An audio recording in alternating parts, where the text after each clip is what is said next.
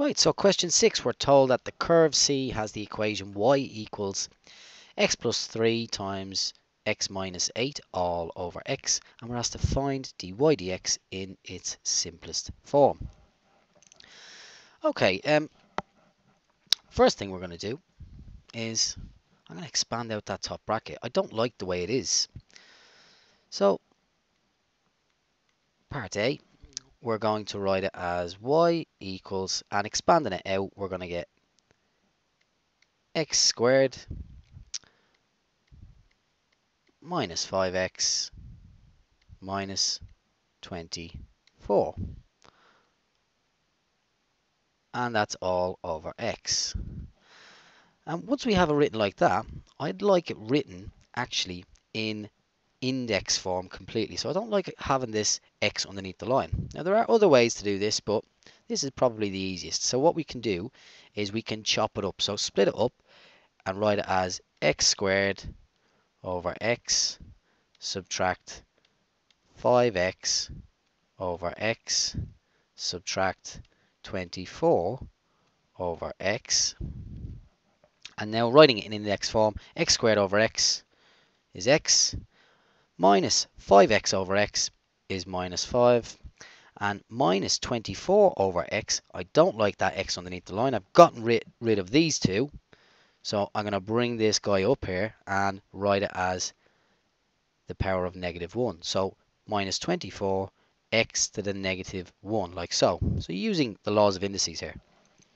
Right, once we've done that, that's the hard part. So dy by dx is going to equal, so differentiate here, derivative of x is going to be 1, derivative of a constant is 0, and when I take the derivative of negative 24x to the negative 1, well, the power normally comes down in front, so minus 1 times minus 24 going to be plus 24, and reduce the power by 1 going to give us x to the power of negative 2. So that's it, the derivative there taken. In fact, what I want to do, just tidy that up so it's a wee bit neater. Okay, so we've got dy dx in its simplest form. It's absolutely okay like that. You don't need to bring this back underneath the line. Second part is we're asked to find the equation of the tangent to C at a point where x equals 2. Right, and the important thing here is I'm asked for the equation of the tangent. Now, tangents, you may or may not know, are straight lines. So I need the equation of a line essentially. So what am I going to use? A formula that you need to know absolutely off by heart. You need to know this formula, the equation of a line from your coordinate geometry. Y minus y1 equals m times x minus x1. So what you need to use is we're going to need to work out a value m, which is the gradient at a particular point, and we're going to need a point x1, y1. So you're going to need the gradient and a point. Now, we've got the gradient function, so let's work out what the gradient is at where x is 2. So where is x equal to, what's the gradient when x equals 2? What we're going to do is we're going to write dy by dx. This is part B, by the way. Dy by dx, and we're going to evaluate it. We're going to evaluate it. What is the gradient when x is equal to 2? So substitute now x equal to 2 in here. We get 1 plus 24 times 2 to the power of negative 2.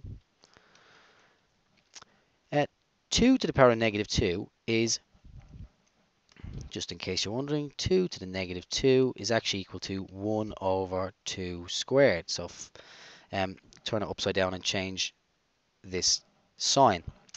And 1 over 2 squared is 1 over 4. So 24 times 1/4 is the same as 24 divided by 4, which is going to be equal to 6. And when we tidy that up, we get 7. So dy dx when x is equal to 2, the gradient of the line when x is 2 is 7. So we've got the gradient here. Now I need the point. Well, I know what the x value is. The x value is 2. I need to know what's the y value. To get the y value, we're going to substitute it back into the original function. Remember, this is the value, or this is what y is equal to. So, y is going to be equal to, now we said x is 3. We want y when, when x is 2. We want y when x is 2. So y is going to equal 2 minus 5 minus 24 times 2 to the power of negative 1, which is going to be 2 subtract 5 is negative 3, take away, and 24 divided by 2 is going to give us 12. So using the laws of indices here, which is going to give us negative 15. Right, so I know the value of x, I know the value of y. In other words, I now know the point x1, y1 is going to be equal to 2, negative 15. All right, so we've got the point, I've got the gradient. Now it's time to use this formula here. So we're going to go back to this all-important formula. Absolutely vital. Got to know it off by heart. And we're just going to plug it in now. So you've got to be good with your coordinate geometry here as well. Right, so the equation of the line is going to be y minus y1, which is negative 15, which makes this positive, is going to equal m, which we've worked out to be 7, times x minus x1. So take that 2 away. Okay, let's tidy it up. Y plus 15 equals 7x minus 14.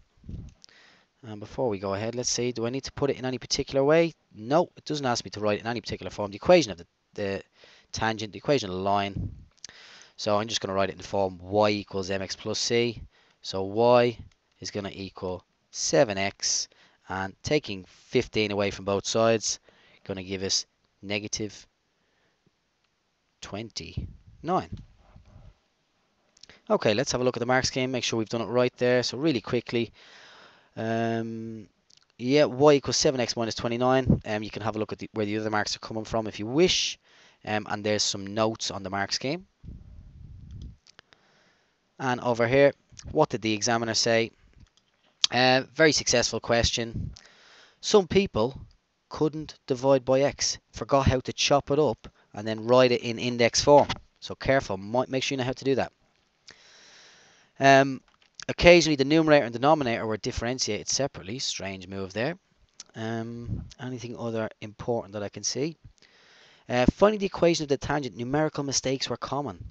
Guys, I know it's a non-calculator paper, but be careful. Don't make those numerical and arithmetic mistakes. And sometimes confusion between the value of dy dx and the value of y. So obviously some people were substituting the x value back in and didn't know how to get the y value. So some people forgot how to work out the point.